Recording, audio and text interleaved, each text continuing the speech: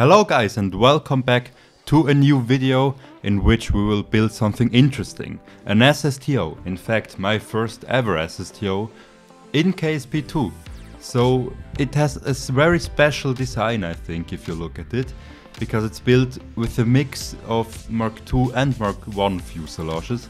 So it's something I have never seen, and it's something we couldn't build in KSP1 really. So the basics for this design is the new Mark II nose cone you can see being used, combined with the Mark I cockpit, which gives this really cool looking lifting body nose if you see it.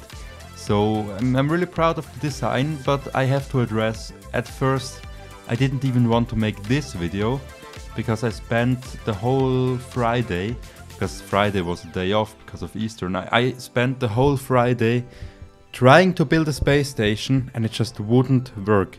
Every single rocket got destroyed by the game.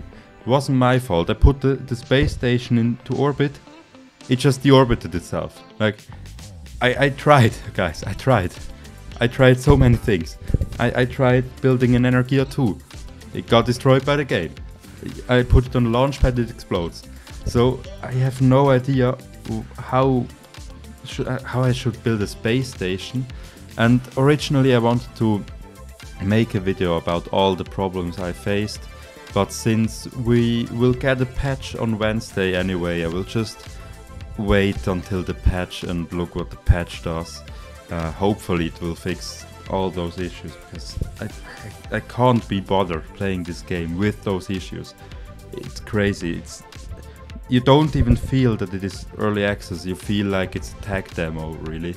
So many bugs that I have faced, it's crazy. But yeah, and at the end of it I just thought, I don't want to have a complicated mission, I just want to do something easy that I'm sure it worked. Spoiler, it didn't, because there were so many bugs. So you will see a bug in this video too. I couldn't get rid of it, but let's show it when the time comes. So I thought I will just do something easy and build a little small scale SSTO with a cool design, like nothing can go wrong with that, I thought. And so I started out designing it, and yeah, the mass is about 35 tons, even less. I think it's about 25 tons. So this here is really compact. It also has a docking port at the back for docking to space stations, but since my space station got deorbited by the Kraken, I couldn't really visit the space station, else I would have. Sad, but you can thank the game for it. So the SSTO is almost done. I did a little redesign where I put the methane only tank in the middle and the methane oxidizer tank to the left and the right of the craft. It worked out better that way. The other way I had too little oxidizer because the efficiency of the Rapier engine is rather limited in the game. But yeah, then the wings have a little bit of an overhaul, they look a bit different. And I also added some pre-wings, if this makes sense, you know, just to make it look a bit better. And yeah, then adding the landing legs, and after that we can start. Now I also tilted the wings a little bit to make takeoff easier and to give the space plane a little tilt, you know, it always wants to push up, which is good. But yeah, else than that, adding the wheels. When you add wheels, it's always important to add them really close to the center of mass to let them act like a lever. But yeah, nothing special with the wheels. We can get to the start, and here we are flying, or not flying, rolling down a runway and soon flying. So let's speed this footage up a bit, shall we? Here it is, sped up. So we could take off really fast at about 80 meters a second, which is pretty good overall for just such a high speed plane. And then we can head up into the clouds. Now first I got a bit of altitude, but then my speed dropped, so I pressed T 2 times to kind of lower the nose of the craft, and then it got a lot of speed. Really, it was insane. So first it slowed down, I pressed T 2 times, and then it got up to 1000 and into orbit.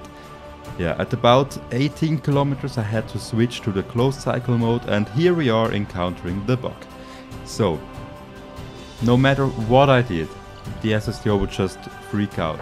I have no idea what happened. It will just start spinning randomly. You know, it's not the bug where it just starts spinning very fast, because that one has been patched. I never had that.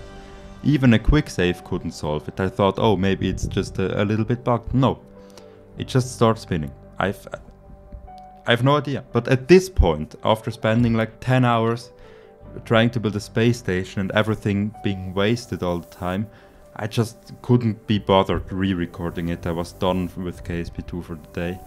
I just wanted to have some cool mission, and this SSTO did it for me. Else than that, I couldn't be bothered anymore. But